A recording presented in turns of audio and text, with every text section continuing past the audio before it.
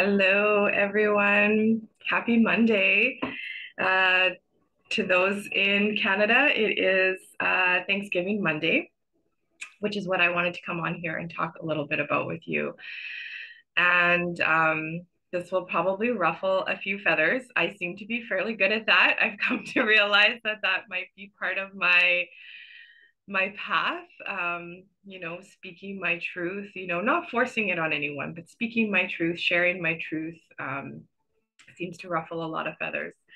So before I start, I did just want to clear some air.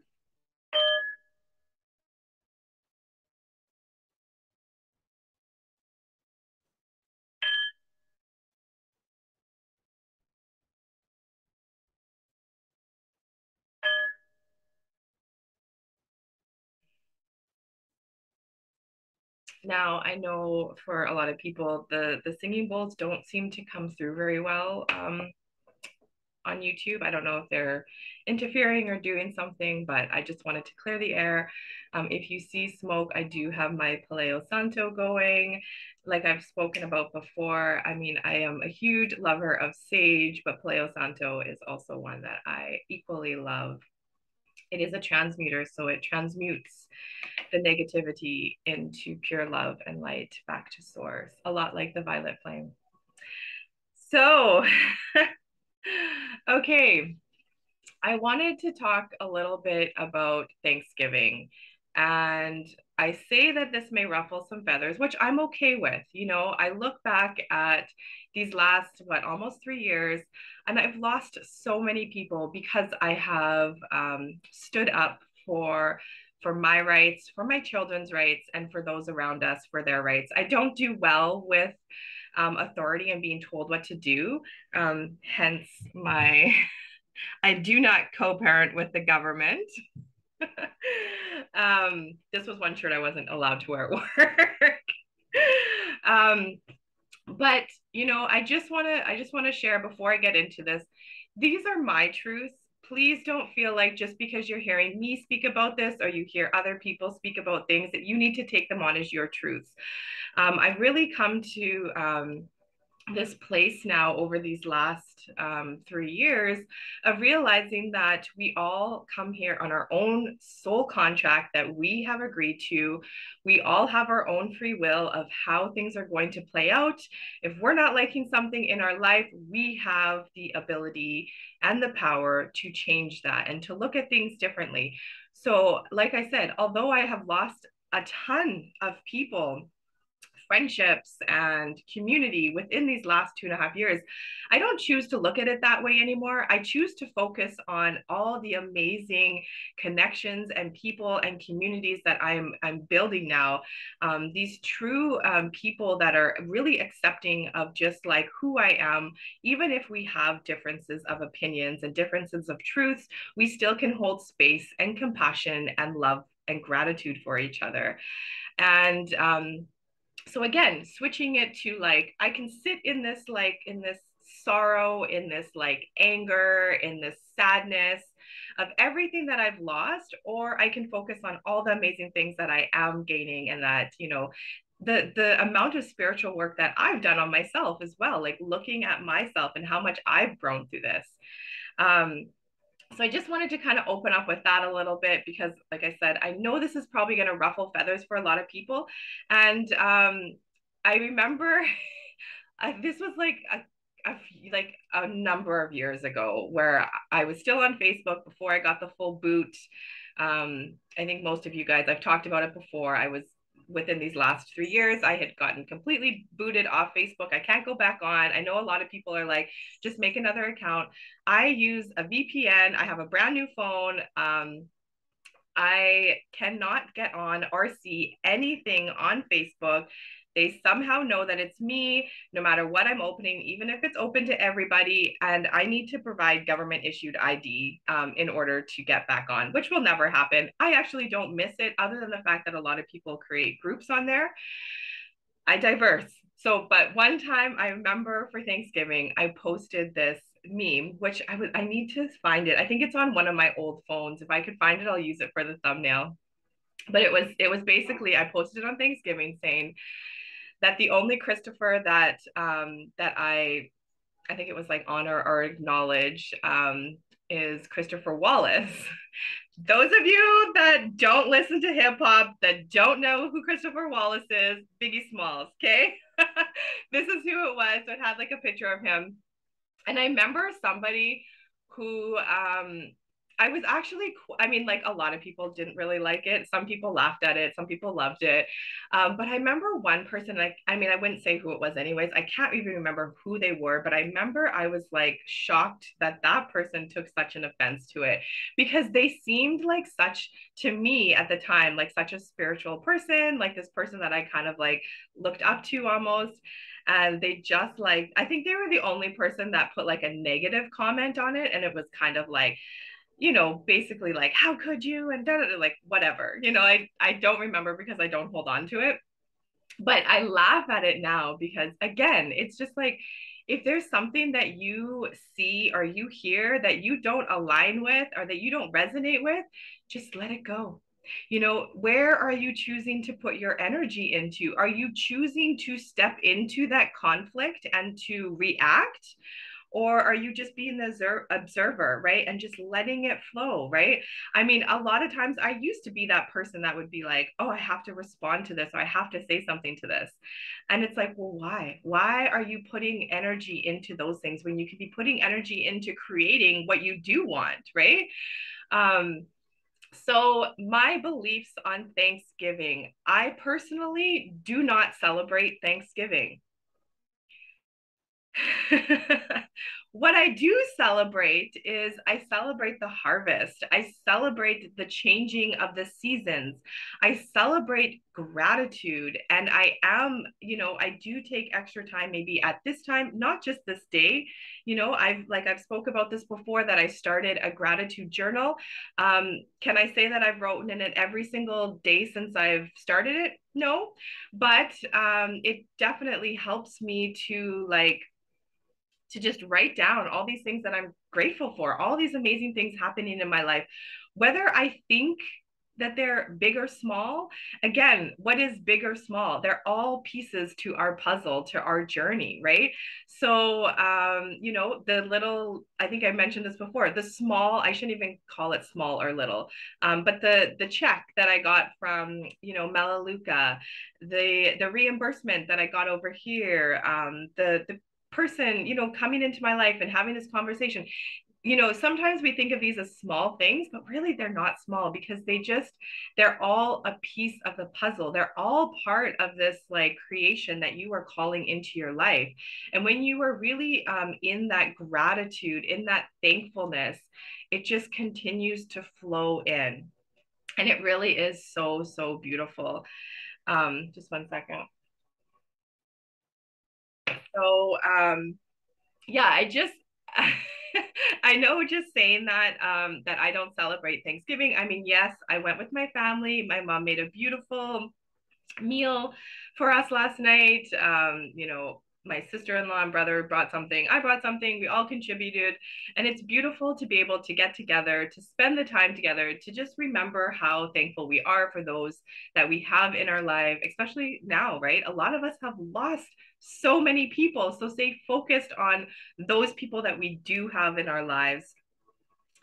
And why I don't celebrate Thanksgiving? Well, if you stop and think about the stories that we've been told about Thanksgiving, how, you know, the white man came in, they pillaged through the Native Americans, the indigenous people, and, you know, the religious aspect, right, as well, the Catholicism. I always have a hard word. I have a hard time saying that word.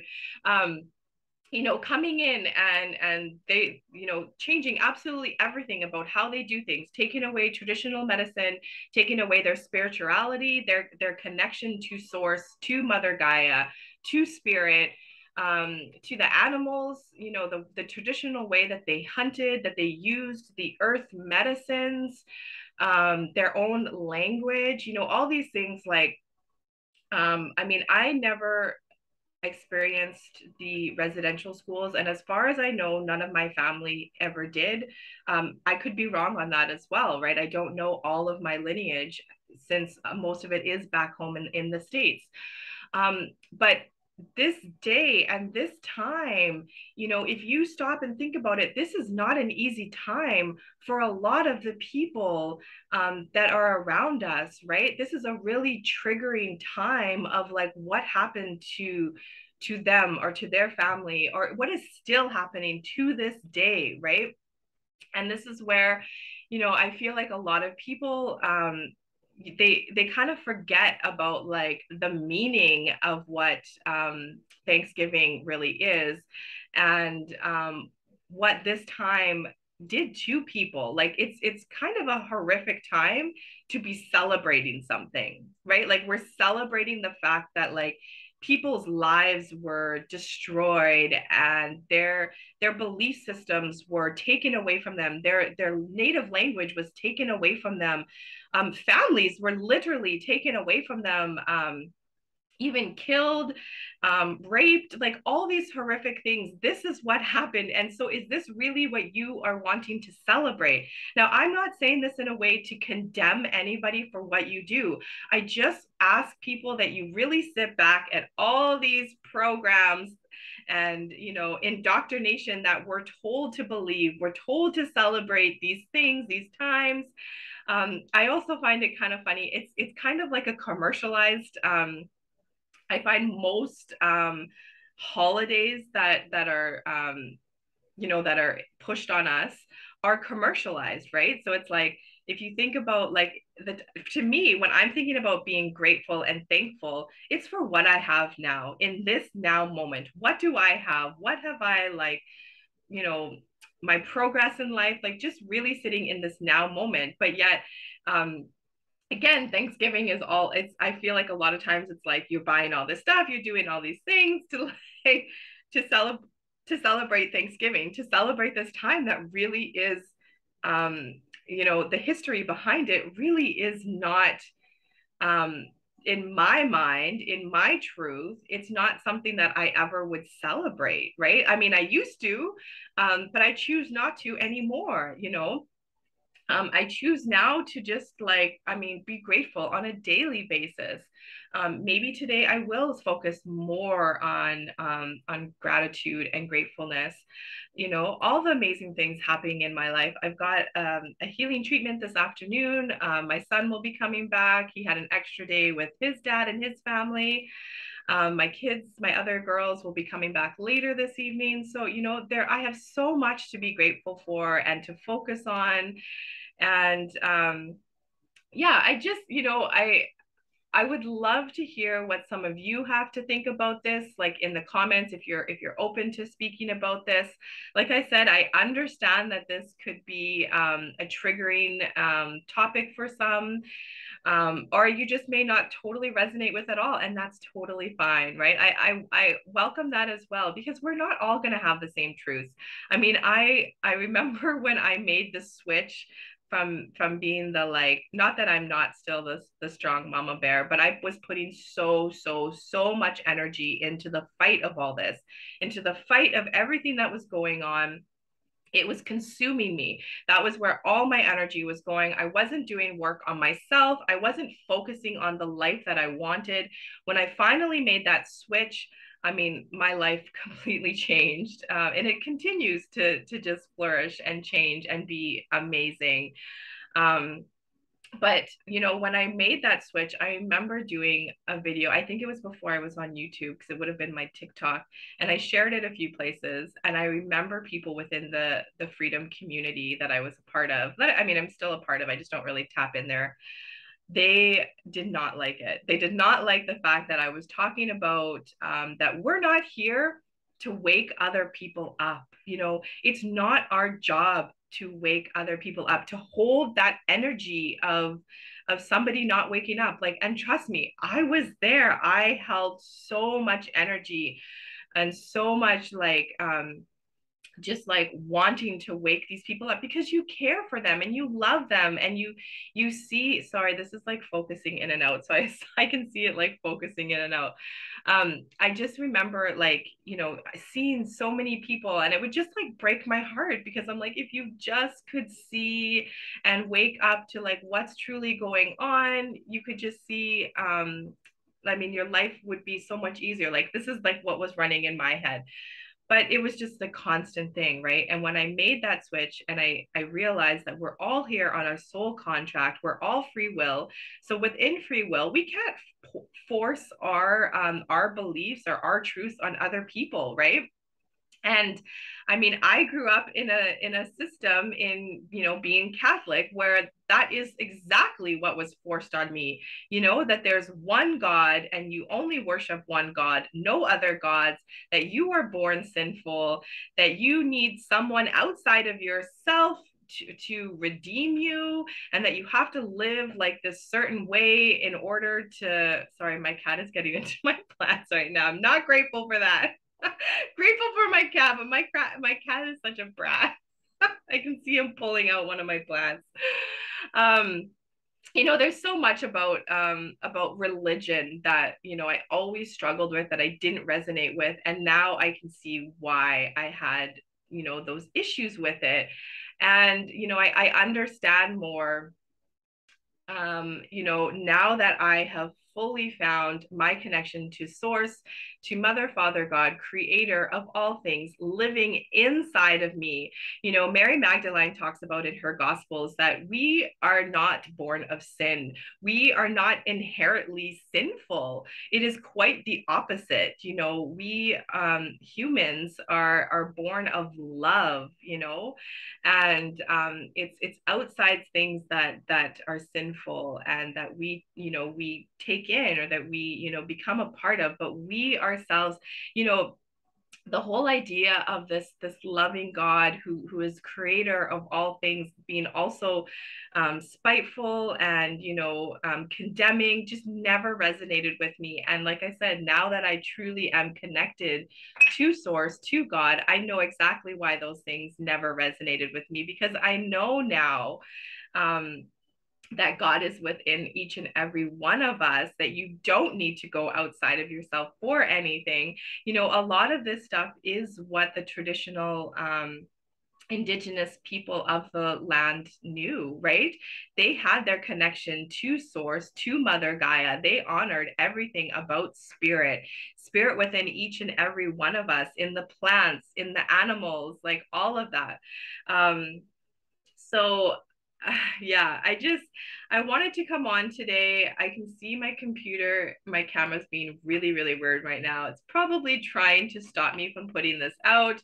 I'm probably still gonna post it, because I'm not gonna let it stop me. I do not consent to any negative or lower vibrations that are not for my highest, most loving good.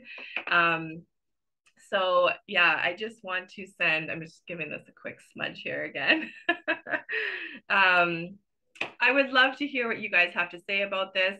Again, this is in no way coming at anybody in a condemning way for, you know, what you may believe or what you may practice. I would love to hear, you know, your thoughts and your views of things. This cat. You know, as long as we can all be respectful and honoring of each other, and, you know, hold space, right? It's just about holding space. We don't have to take on, you don't have to take on my truths, I don't have to take on your truths, but this is how we truly learn, right? Question, always question, question, question, and being open to hearing new things, right? See what truly resonates with you. Use your intuition, your discernment, to see what your truth is. Find your truth, stand in your sovereignty, shine your unique light. Always be in love, gratitude, and joy. I wish you so much gratitude, love, abundance, health, and wellness today. Get outside if you're able to, you know, especially those of us in the northern hemisphere. We're definitely going into the colder time. So anytime that we've got this sun shining, that we can get outside, I encourage you to take it all in. Take the beauty of the color change that we are seeing right now in and around the places that we live. I love you all so, so much. And I look forward to seeing your comments. We will chat soon. Take care.